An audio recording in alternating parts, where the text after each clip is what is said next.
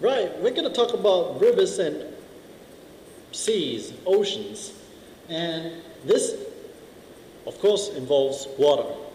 Water that precipitates on the mountaintops, and they will kind of like flow downstream into streams and rivers, and then it goes right into the ocean. We know that. Now we're going to talk about how human activity plays an influence in this part of the water cycle.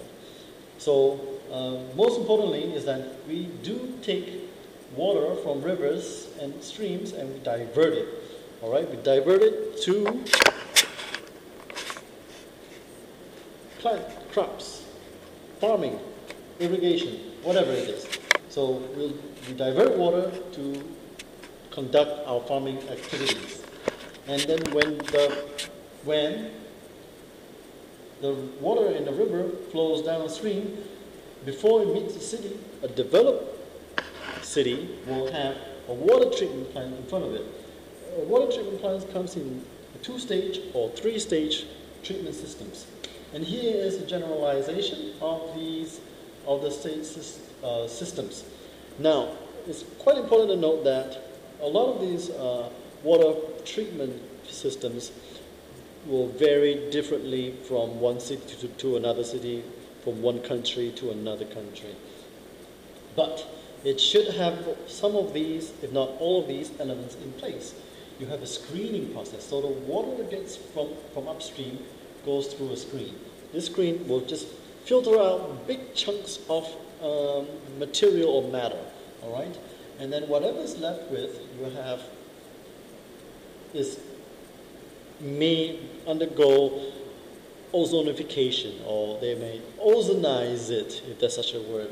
They may irradiate the water with ozone to eliminate bacteria, all right? And they allow this water body that they have collected and have screened and ozoned to settle out, and then a precipitate layer will form, right? You may treat it with some sort of chemicals in between to allow precipitate to occur, right? So that's what they do. And these will take weeks, or some places, weeks.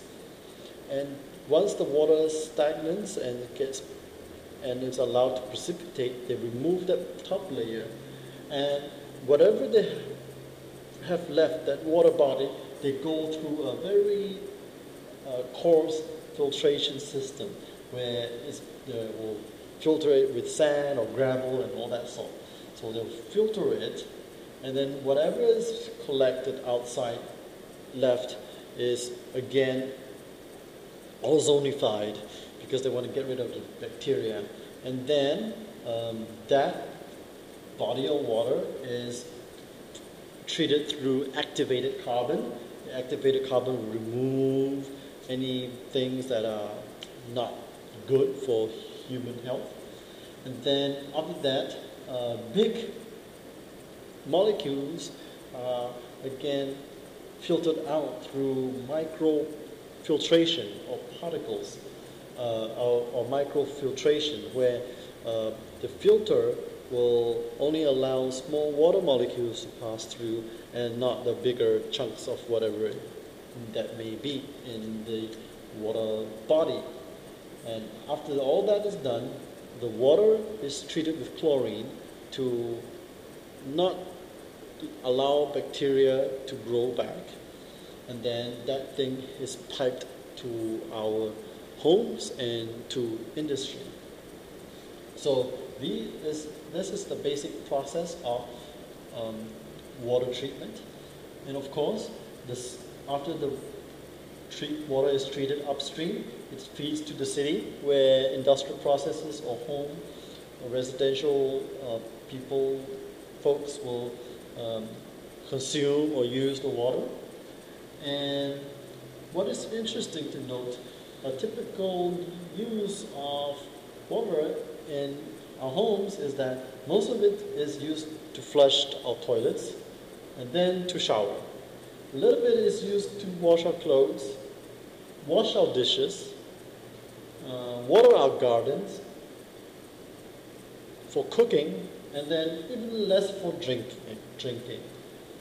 So if we can save the consumption of water in toilets and showers, that will really allow the city to have water during drought season, which is particularly sensitive in this part of the world, even though this is a tropical country. And in some countries like Japan, they have separate systems for water that's used for consumption and water that's used for our toilets. So that's kind of cool, right? And when we discharge water at our homes, it should go through the sewage system. And on our streets and roads, we have a different drainage system, which is known as the stormwater drainage system. So when it rains, the water from the sky or whatever goes into the stormwater and is discharged into the rivers without any treatment. Sewage goes through a different pipeline, and this sewage pipe will ultimately go to another treatment plant, a wastewater treatment plant that is downstream from the city. And this wastewater again undergoes 2 or 3 stage treatment, and then it's discharged safely into the river. All right. Some countries have lack of fresh water, and so their only means of obtaining fresh water is to take the water from the sea or ocean. And the process that they undergo to convert salt water into fresh water is a process called desalination. So they basically remove the salt from the seawater that they have collected. And then this is a very expensive process, a very inefficient process, and it requires a lot of energy and money to do this. So there you go, a quick overview of our seas and rivers and how human activity diverts water, and how we convert useless water to useful fresh water, and how we treat water for consumption and uses, and how we should treat our waste water downstream.